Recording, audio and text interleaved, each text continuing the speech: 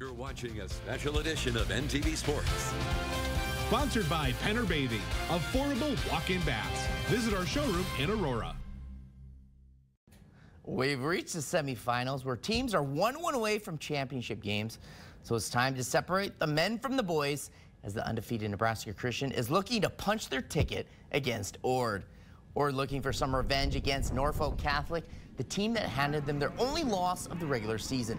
Trailing 31-0 at the halftime, the Chanticleers had to the ground to make up, and this big hit by Carter Jansen causes quarterback Blake Heinrichs to lose the balls recovered there.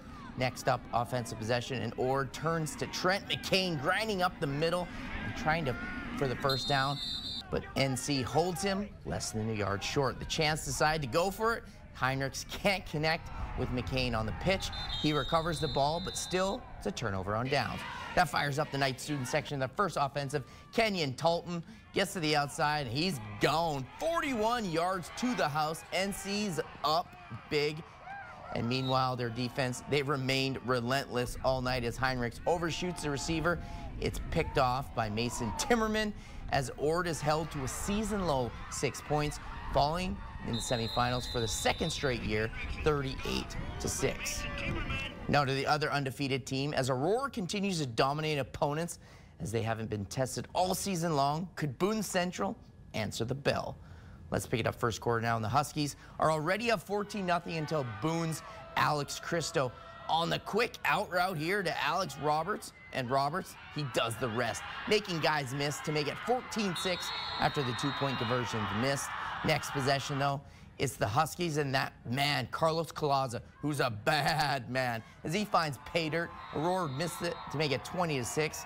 Answering back, though, the Cardinals, this one went back and forth early on.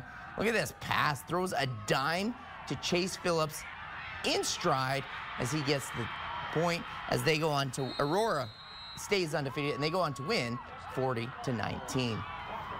How about Hitchcock County, where the Falcons were looking to start first trip to Lincoln, but the Bees, Bloomfield, stay away.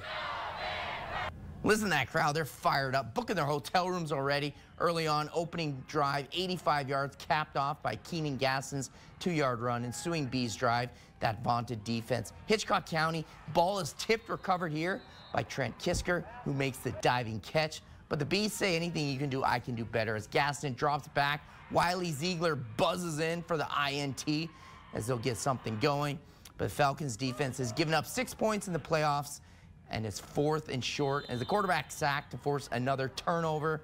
And then Drew Scott with the handoff as he goes to the outside. He finds the end zone. And the Falcons do what Falcons tend to do. They're soaring to a victory. They punch their ticket to Lincoln as they rout 48-0.